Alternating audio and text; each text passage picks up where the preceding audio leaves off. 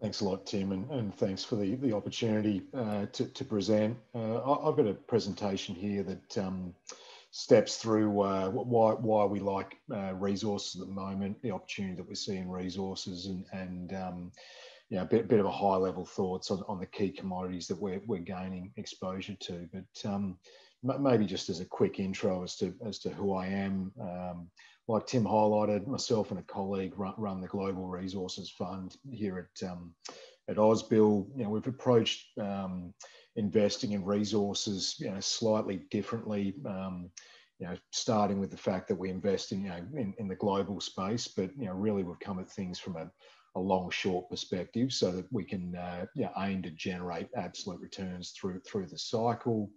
Like I said, we see a real opportunity at the moment, but just being able to run portfolio net short through periods where it's weaker, like we saw through last year, is just enables us to approach things in what is continues to be a cyclical sort of space. The fund's been around for the last 3 years, for the last 12 months, including up until February of this year, and including obviously March, which was COVID of last year. We've generated roughly 88% net returns on an absolute basis. So it sort of just reinforces that a slightly different approach to resources, a slightly tweaked approach to resources, how we've come at things, and it's been highly successful. But as we step to the next slide, I'm going to sort of step you through why we like resources. You would have read plenty of articles lately that are talking about we're entering the resources super cycle, and look, we'd agree with that. We see a real opportunity in resources at the moment. If we sort of step through the key components, we start with demand. Chinese demand really accelerated post the COVID related lockdowns significantly. Through the course of last year, they resorted back to construction-related activity, which is, commodity intensive. What we're seeing is the rest of the world is starting to come through.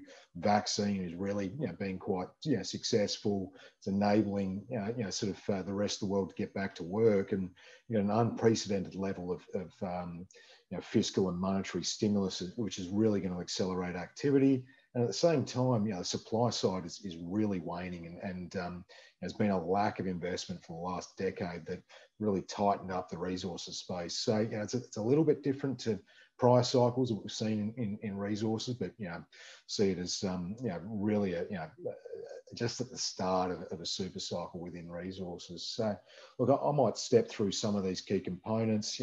Talking about China, like I highlighted, you can see the dip at the start of last year, and it's the red line there. Construction activity really accelerated out of the COVID lockdowns that they had in March, and the importance of China to resources is important to call out.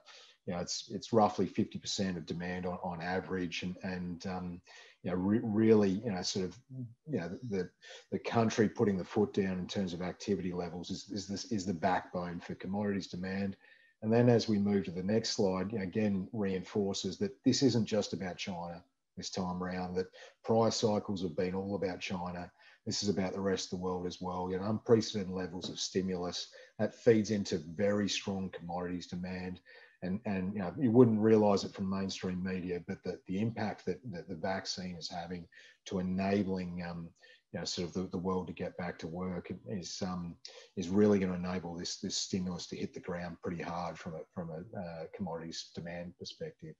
And as we move to the next slide, again, like I touched on, supply, we've seen a lack of investment in new supply last year, with the disruptions that we saw play out in South America around COVID, particularly in copper and iron ore, really highlighted how tight this market is. We saw, copper, double from its lows in March, and that's happened because the market is extremely tight, and with these issues that played out in Chile and Peru, which dominate the market, and that's not going away anytime soon. Similarly, iron ore, you can see it at 160, 170, a range of issues in Brazil, but again, the demand backdrop is extremely supportive. And we move to the next slide, sort of reinforces why And chart on the left highlights for the last decade, we've seen a lack of investment in new supply for commodities related projects. And it's just meant that the production volumes that we need, the volumes for any of these sort of broader commodities, just aren't keeping up with the demand growth that's coming through. So as we roll to the next slide again, this sort of reinforces how commodity cycles or resources cycles play out. That they're we're getting some discussions that resources have run hard, since the latter part of COVID, and some people suggesting that maybe they've gone too hard. Resources cycles don't run in months; they run in years. Stocks have a very strong, sort of backdrop in terms of their performance. We're not highlighting that we're back to the cycle that we saw that was dominated by China 10 years ago. But like I said, there's a very positive backdrop. Demand is very strong and improving. Will continue to improve on the back of the stimulus, and at the same time, like I highlighted, the supply is not there. You've got currency weakness. You've got a debasement of the US dollar, which is similarly, supportive for commodities. And at the same time, this discussion around inflation at the moment, and the uncertainty around inflation, or the likelihood that inflation starts to play out, really plays into the hands of commodities more broadly. Gold, but the broader commodities complex performs well with that backdrop. And then as we move to the next slide, this will just give you, some high level, thoughts on how we're positioned from a fund management perspective at the moment in terms of the fund that I run. You can see the chart on the right. It's just showing that the net exposure in aggregate for the fund, and it sort of highlights that we're long base metals, long copper in particular. And really, that's a discussion, like I highlight, lack of investment, but the recovery of the rest of the world, recovery in demand, around these sort of later cycle commodities. We're long oil and gas on a similar discussion. Oil's seen a lack of investment since late 14, and we see a real opportunity as transportation related demand accelerates as the world comes out of its issues around COVID. We're long battery materials. It's been a real change for the portfolio over the last 6 months. We see a real opportunity in battery materials. There's, it's not only just a discussion around China.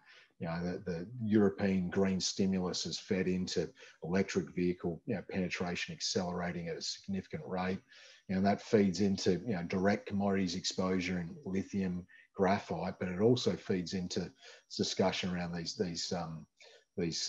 base metals commodities as well, in nickel and copper as well, which also benefit from that backdrop. So, like I said, that's a pretty quick run through as to why we're bullish on the outlook for resources. Like I said, we run a long short fund, so we can sort of benefit in through the cycle. But at the moment, we see a real opportunity playing out in this space. We're targeting towards sort of consumer related commodities, because that's where we see the best opportunities, and using some of those construction related commodities, if it's iron ore, met coal or otherwise, as sort of the funding source to really target some of the beta that we see in this space. Thanks, Luke. Yeah, I think you're finished there, but we've got lots of questions actually. And firstly, there's a lot going on in the market and a lot going on in the sector.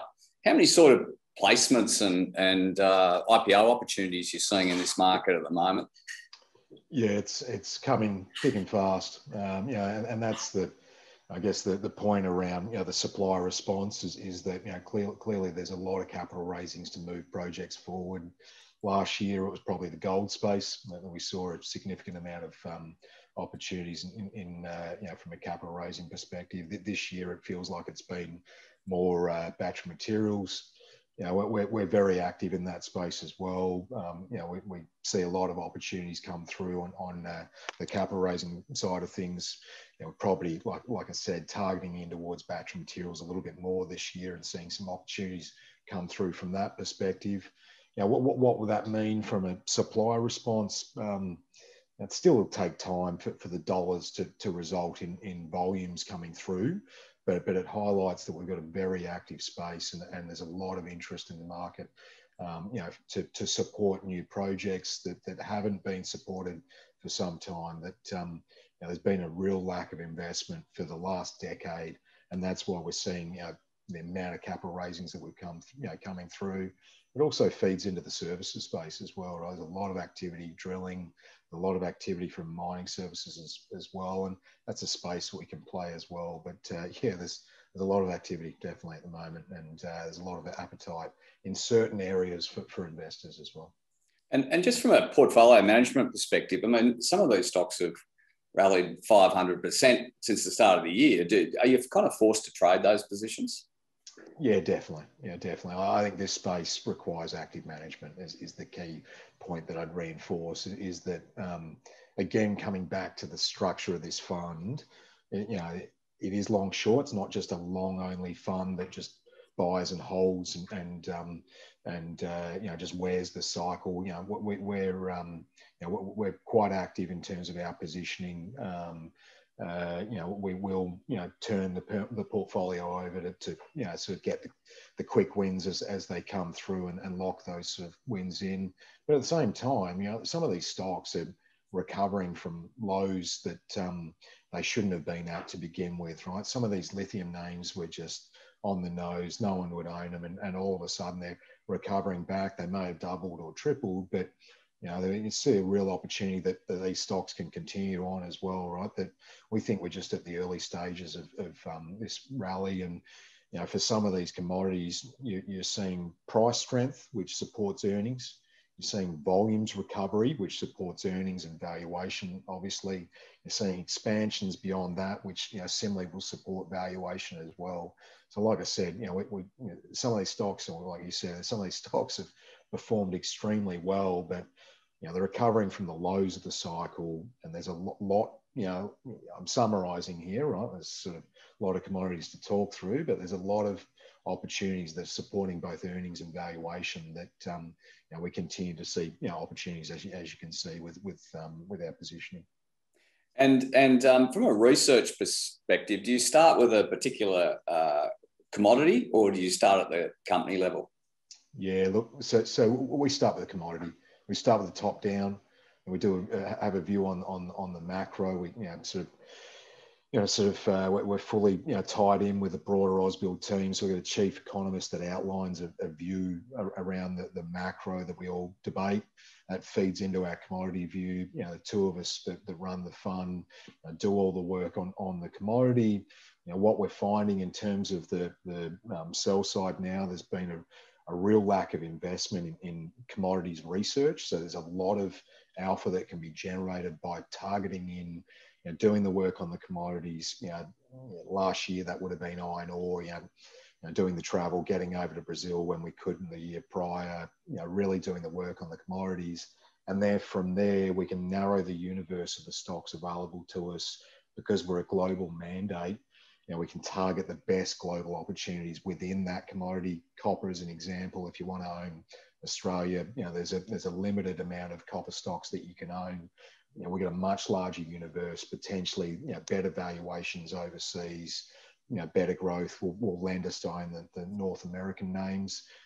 This is a summary, but we start with the macro, and then we narrow the universe in to find the best global opportunities within those commodities. And your net exposure can be reduced because you short sell. Do you use short selling as a way to reduce risk? Yeah, definitely.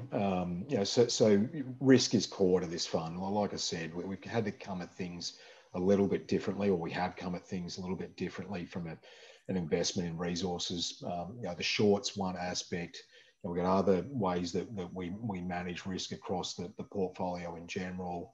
A good example, in terms of the shorting, we may not have a strong view on the commodity, but we might like a stock from a bottom-up perspective. We'll try and, we'll own it on the long side, and we'll try and, reduce risk, remove the commodity risk by, shorting a lower beta, commodity, equity exposure to try and reduce risk, say gold, for example. But the shorting we see as a way to manage risk. And then there's other ways that we're protecting the portfolio just to ensure that we can manage through volatile periods like we've been investing in, COVID last year, if that's not a volatile investment climate for all spaces, but resources in general. It's sort of highlighted the structure we've got both on the shorts and the broader protection of the portfolio is the right approach in this space. And we're seeing a lot of investment mandates influenced by ESG principles. I mean, lithium being a classic example where you've got the spodumene, probably dirtier lithium producers compared to some of the cleaner players in South America, for example. Does that influence your decision making? Definitely. So there's two ways we look at ESG. One's the top down, and as the longer term or the medium term impact on commodities, structurally challenged fossil fuels, the benefit that new metals or base metals will get as we see energy transition. And then, the component that you sort of highlight, the bottom up side of things is how we also look at ESG. We look at ESG from the perspective of making better informed investment decisions. Some good examples, maybe not the one that you're highlighting, but safety performance, great lead indicator as to how a mine is being operated, having a look at safety performance, governance, similarly, views around, boards and management teams, will greatly influence our views on companies more broadly, and therefore, the ESG view on a company. And to your point around spodumene or otherwise, definitely, the way that we look at ESG is just making better informed investment decisions about how we're going to allocate capital within the portfolio. And just quickly, there's a couple of questions on Battery Day. What were your thoughts there? Yeah, Battery Day, like VW having a power day, it's incredible, right? And clearly Tesla having one before that, as you'd expect. But look, there's a couple of points to make about electric vehicles, and the first component is this was just a China story 4 years ago. The reason that it went through the cycle that it did was it was based on China's subsidies driving demand. Supply responded, and we've been at lows of the cycle. Last year, China demand recovered in terms of EV, and then Europe, coming back to Battery Day, European demand exploded last year. Green stimulus really accelerated EV penetration. Longer term, there's a discussion around the US as well, but that European penetration, discussion around the VW Power Day, really reinforced what VW themselves are trying to do. The demand growth is exponential. The supply can't keep up at this stage. We'll go through multiple sort of cycles like we've seen before where supply overreacts, but at the moment, the reaction from a demand perspective, the supply side and the supply chain just is not set up for the level of demand that we're seeing for lithium, for graphite, and then ultimately for the secondary commodities, such as nickel and copper, like I highlighted.